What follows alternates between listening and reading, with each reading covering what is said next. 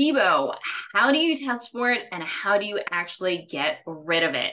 So SIBO is small intestinal bacteria overgrowth, and a lot of people have SIBO. If you have IBS, there's a good chance you have SIBO. And what really SIBO is it's bacteria from your large intestine for some reason overgrows and comes up into your small intestine and can cause all kinds of symptoms like bloating, constipation, and or diarrhea, a lot of food sensitivities, abdominal pain and discomfort. You can also end up with some acid reflux, heartburn issues as well. And then that can also lead to a lot of cognitive issues in addition to all of this. So SIBO, how do we test for it? So there's a couple ways that we can test for it in kind of the functional medicine space. The biggest one is a SIBO breath test. Now, keep in mind, this is only testing for two types of SIBO. It is also not perfect. It is also quite sensitive. So if you don't take it at exactly the right way, if you've had some foods, there's a lot of preparation going into this. If you don't take it exactly the right way, sometimes the results can be a little askew.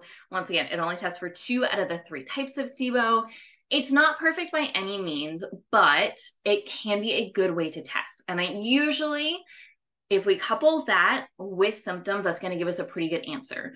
We can also look at like a GI map test. Not my favorite. I don't use a lot in my practice. You can also look at blood work. If you look at, and there's a lot of things that can impact this, but if you look at your neutrophils number on your CBC with differential, this can give us an indication of bacteria and yeast overgrowth in the gut, assuming you don't have a current infection going on in your current gut. So these trends can help us, once again, coupled with symptoms, can give us a good idea if you have it. Now, how do you address it? Well, most people are going to say that you can take antibiotics for it, or you can do antimicrobials.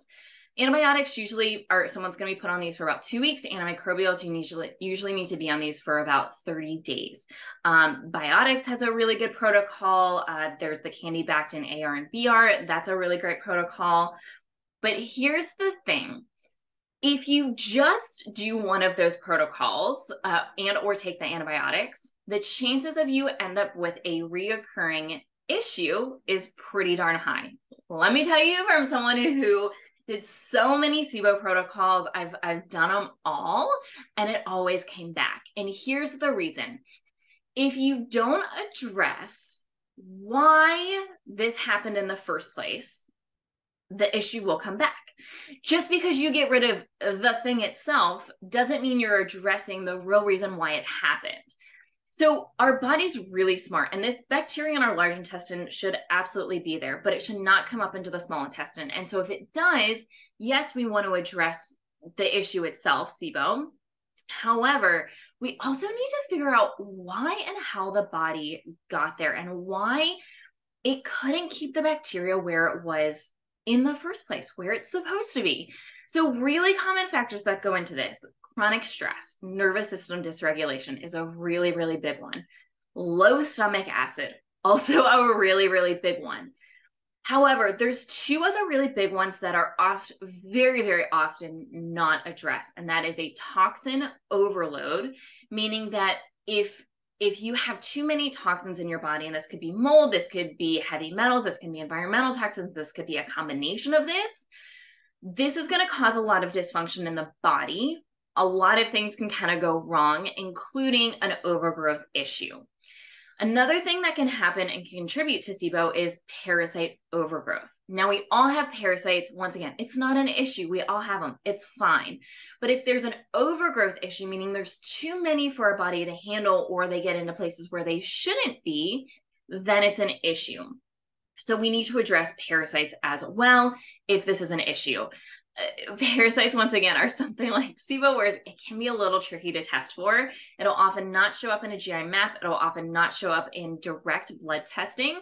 However, it can show up coupled with symptoms in the CBC with differential. If we look at the pattern of the monocytes, eosinophils, and basophils, if those are all elevated, all of these patterns are elevated and we're all trending high, this is a pretty good indication of a parasite issue, once again, coupled with symptoms.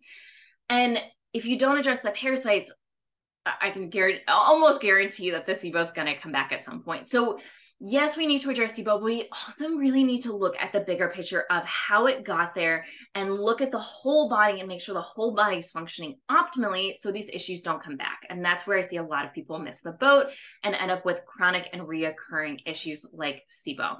So if you need more help with this is something that I've personally dealt with and we deal a lot with here in our practice at Trifecta Collective. Feel free to book a free consult with us. You can click the link below in the comments to schedule your free consult and actually get rid of your SIBO for good.